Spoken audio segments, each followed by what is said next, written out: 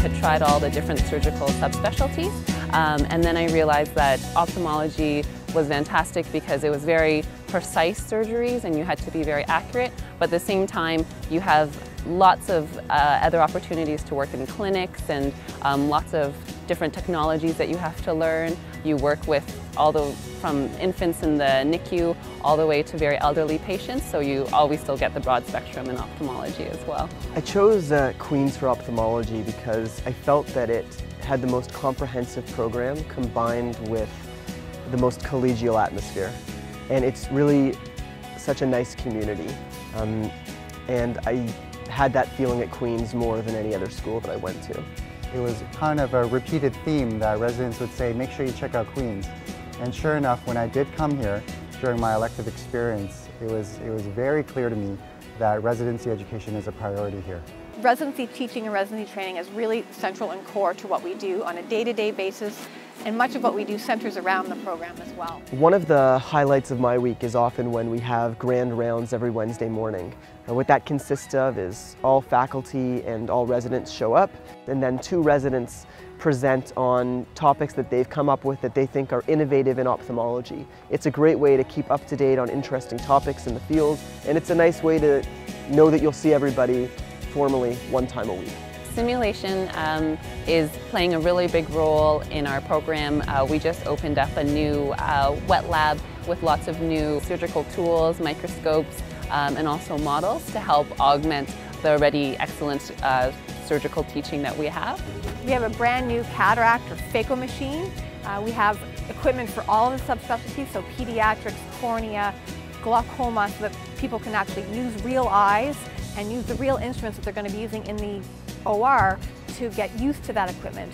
We have 2 brand new microscopes with 2 heads on them for doing the surgery, so that's really exciting for us. As a teacher, we can have 4 learners and be able to teach them, and they can learn from each other as well. And we actually have a pathology microscope, and all this can be projected onto a television screen in the room.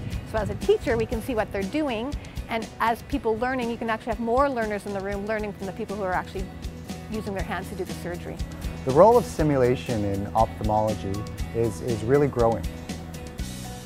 However, first of all, I really think there's certainly no substitute to operating on a real-life cataract, for example, or doing a lid procedure or a muscle procedure on a real patient. And Queen's knows that, and as a result, it's well known that within the country we have some of the highest volumes of surgical procedures. Surgical education within ophthalmology is one of the most difficult procedures in medicine to learn. And ultimately, if you're going to be learning a surgical procedure, especially one as complex and difficult as the ones that we perform in ophthalmology, volume is critical, and we have that. However, what I would say would be more important is the coaching involved. Another strength of our program is that we have a low learner to staff ratio. And I think that's really valuable because it allows the staff to get to know the resident really well and the resident to get to know the staff really well, so you can establish some trust, which allows us as staff to give more procedures to our residents and to get to know their learning needs and tailor their learning plans, I guess, around their learning needs.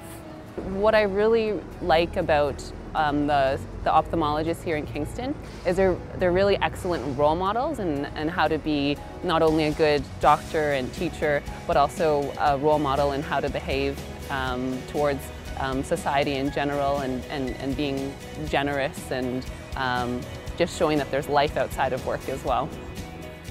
What I love most about living in Kingston is that everything is so close. I wake up in the morning and I have a 2-minute walk to work. I grab my coffee on the way and I'm in clinic within 5 minutes. When I think about some of the other cities I'd be living in, while they're great cities, a lot of my time would be taken up by transport. And it sounds like a simple thing, but I love that everything is so close and convenient here. Although you may work long hours, because it's a smaller community, you don't spend as much time commuting, so you maximize your learning and your work time and also your relax or your family time as well. Kingston's great. We've got the water, we've got tons of restaurants, tons of pubs and bars. It's a great place to walk around, do fun things, be outdoors, and again, because everything is so convenient, it makes life a lot simpler. working with the residents every day. They keep you fresh, they keep you young, they keep you on your toes, and it really is a pleasure to teach them, to help them develop their skills, and to learn from them as well. Each individual resident has a variety of different strengths, and they also have a variety of different personal and career goals. And the environment that we're in really enables, fosters that type of growth as a resident. There's so much support, and the program director, the chief of the department, and all of the staff are always there to help you create the kind of career that you want to create and to be the kind of resident you want to be. Although the eyeball is a very small organ in the body, people don't realize how much their vision plays a role in their full day-to-day functioning until something goes wrong. And I feel that the most rewarding thing of our career is that we're able to identify the issue, a lot of the time treat it, and help people regain their vision and regain their vision and how it helps them in their day-to-day life, function normally again, and you just see the drastic impact that it can have on people's lives.